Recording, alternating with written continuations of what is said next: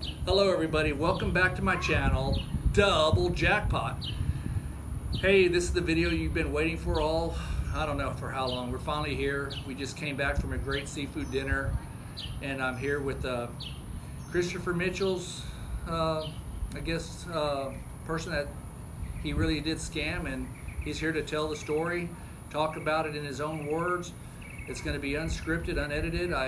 Like I said, we've been in town for probably about 3-4 hours. We drove around, had dinner with his wife. Me and my wife has been spending some time with them here. We're at his, actually his residence here. We're at an RV park in Port O'Connor, Texas. This little local paper, Dolphin Talk, documents. We're here in Port O'Connor. I know you can get these anywhere. I have no reason to sit there and tell you a story.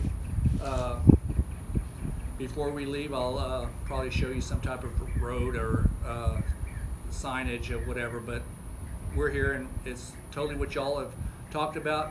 I'm gonna let him tell you a little bit about himself, his journey through the gambling. Then we'll get more into the Christopher Mitchell. I'm probably gonna have to do this in a 2-part series because of camera time, and then I do have a conference call that I have to take at 7.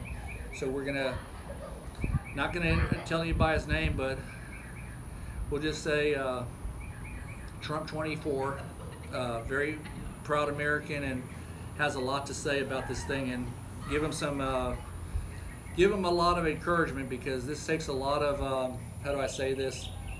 You know, he was beat up by this guy. Christopher Mitchell did take, I believe it was $5,000 from him for just meeting him for the weekend. He'll tell you about his trip to Vegas. He met Christopher at the Bellagio where he was staying for the time, and he'll tell you a little bit about how much money he lost and the course of how much money he continued to lose playing Christopher Mitchell's losing strategies. Take it away, and I won't interrupt you. Well, first of all, you may have to speak louder and more into the camera. First of all, it was a gamble just even going out to Vegas anyway, because I wasn't winning up in Minnesota. I thought I'd give it a shot. I'd been watching some of Chris's videos, and it sounded good, right? Yeah, I figured I had to try something else, because the way I was doing it just wasn't working. Yeah, that's what most people say. You were desperate for a way to find a winning strategy, and you had a good-sized bankroll from. I believe you're telling me about an inheritance. Yeah, I got inheritance, and I decided to quit working and was going to try and make a living gambling, because I'd get a good streak here and there, but I never could put anything together. So you're talking about a person that was desperately looking for a winning strategy, so he went ahead and believed Christopher Mitchell. I don't mean to interrupt him. I'm just trying to set the table. This is the first time he's done this. He's a little nervous, and I'm just trying to walk him through it. So, as you said, he was gambling up in Minnesota. He decided to take the trip out to Vegas. Yeah, and it was a $5,000 gamble that could cost me a hell of a lot more than that for following his strategies. There was some alcohol involved, so it impaired my judgment a little. I got him away from that and away from his dumbass, but it's... Did you have to pay him right away when you met him? Did he? Yeah, that was the big thing. It was like, well, in my head I'm thinking, okay, well, wait a minute, let me get down to the table and see how, give his strategies a trial run, but he wanted the money up front.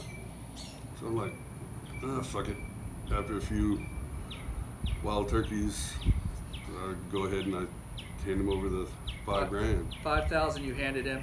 Yeah. So then you said you were going to play both Baccarat and Blackjack. So the Baccarat, I tried a little bit of that. I couldn't get the gist of it, the way it plays. I'm used to Texas Hold'em, but I did play Blackjack a lot, so I figured I'd go with his strategies there. And it didn't make sense, but it's... What part didn't make sense? Well, I mean, and I think I got the feeling like he was working with the casino, like the pit boss was getting money out of it, because Who the doesn't more I split would lose, aces, right? the more they would feed me alcohol, and the more Chris would egg me on. Oh, come on, you got to double down. You got to double on it. You got to keep doubling your bet. You'll hit, and once you start hitting, then you'll get back up. So you before would not be martingaling your bets after a loss. You just, how would you do it?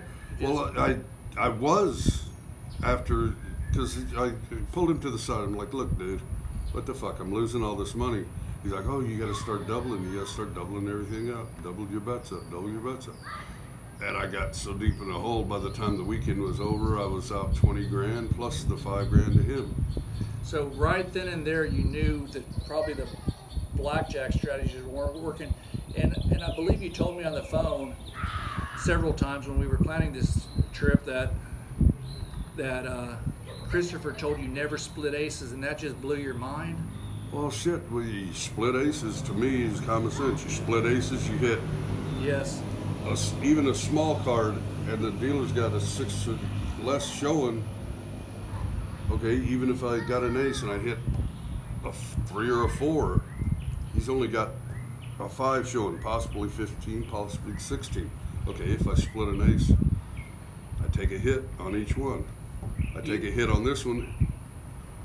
If I get a 3 or 4, okay, maybe he beats me there, but if I hit a face card on the other, I double up. So Right. I only lost half a bet. And if you he thought can't, the dealer can't beat that hand, he pays me double here. If he beats that one, or if he hits on and busts, and I win with 14, and he busts on But you thought the strategy was kind of really strange when he told you that he had this no bust strategy for blackjack, meaning you don't ever take a card and try to improve your hand, and you never split aces. You and him kind of had words that he was telling you, you do it my way, this is the way we're doing it, and you just thought it was kind of weird, and you just dug a big hole for yourself the first. Yeah, when then you're like, okay, fuck it, I'm gonna start going $100 a hand, and then you lose. Could have had. You see the guy next to you, he takes a hit, he picks up a 3 or a 4, when that would have gave you 21, and the dealer only had a face, he had a 10, but then he flips over and he busts. I could have freaking. It So got you me so just- confused and so aggravated that I just kept drinking harder. I wanted to kick his ass by the time I got out of there. But I just So there was walked away. definitely some frustration going on because you just could not believe in the splitting, and you're down 20 grand the first night, really. So I guess the way you told me, y'all decided, y'all call it a night. It was late.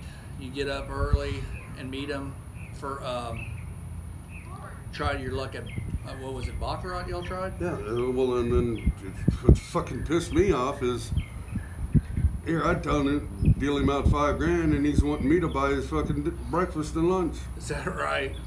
It's Unbelievable. like, he said, But "Oh, he I know was this. I know this casino," and I thought, okay, well, they're gonna be comping shit. They didn't comp a damn thing. So he wasn't getting all these lavish comps that you saw him portray. No. Wow. No. That's It what was our like- viewers want to hear about. And then he'd disappear for about an hour, come back to check on me, and no, you got to double up. And just as I'm starting to build back up slowly, so I listened to him, and boom, I'm back down to nothing again. So Getting this for another doubling rat. strategy just, eventually you hit a string of bad luck and it sucked you dry. Yeah, and then I try and get a hold of him when I get back, and all of a sudden I'm blocked on his Facebook page. Oh, but that's after you came back to your house. Yeah, but yeah. we're going to stick to Yeah, I the trip. went- well- We're going to stick to the trip in Las Vegas because you extended the visit for the weekend, so you weren't leaving till late Sunday. You came in. Right. You came in Friday, settled into the Bellagio, and you met him Saturday for the first time. He got paid. He got his $5,000 for spending the day with them. And what you told me is, and I'll let you elaborate and confirm this, since you had such bad luck on Saturday, you met Christopher. He said he was going to try to help you recoup your losses Sunday without you having to pay any more money. Why don't you walk us through your Sunday and how the meeting finally ended and how you realized what was the final tally you lost on that trip? Over 40, you lost 20,000. 20,000. the first day, another 20 the second. So roughly 40,000 plus the Plus five. the 5, yeah. And that was money that you really did not have to lose. You were kind of, your health was kind of deteriorating. Yeah, and that was going to get me through for the next 6 months. I figured if I could double the 20, the first 20, then I could float that into the bank and then just play with the other 20. And I walked away with nothing. Plus down $5,000. Right. And it set you back so much, that 40 grand, because you left your job. You thought you were going to make this, like he told you. You have such a big amount. You have such a large amount of money. You were going to be able to be a professional gambler like him. Yeah, that was a year's wages down the toilet, and that caused a lot of marital problems, and they ended You up. didn't have a job when you got home. No. And when she found out a few months later, when the bills weren't getting paid, that ended that marriage. So you lost 40,000 plus the 5,000. Did you see when y'all were playing?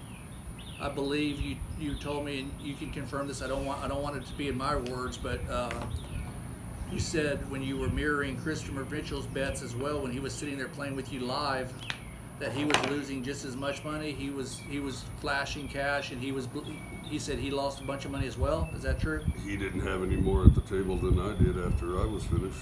Right, but at that time though, where you seen his videos online where he's talking about being a millionaire and having all this money. I thought I was going to double my money and walk away and sit on my ass for the next year. So Christopher Mitchell not once left. You said he had to go do a video.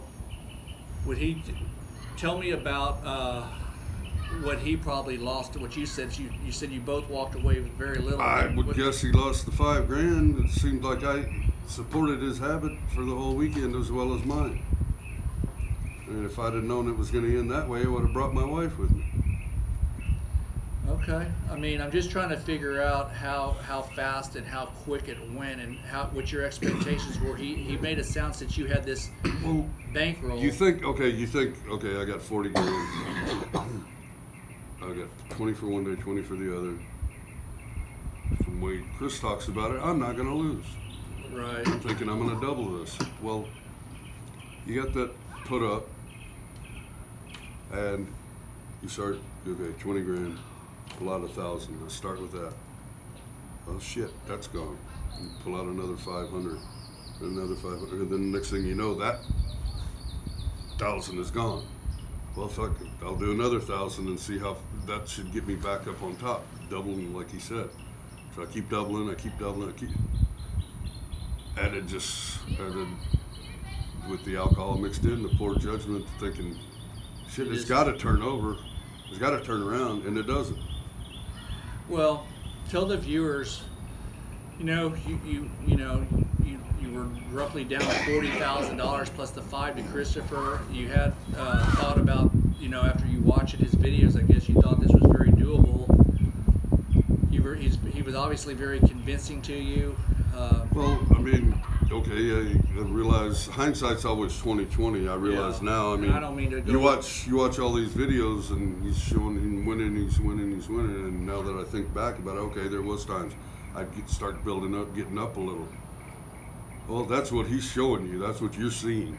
You're not seeing when he's sitting there stressing out, going to the cage, trying to get another draw, because he just went through the last draw that they gave him.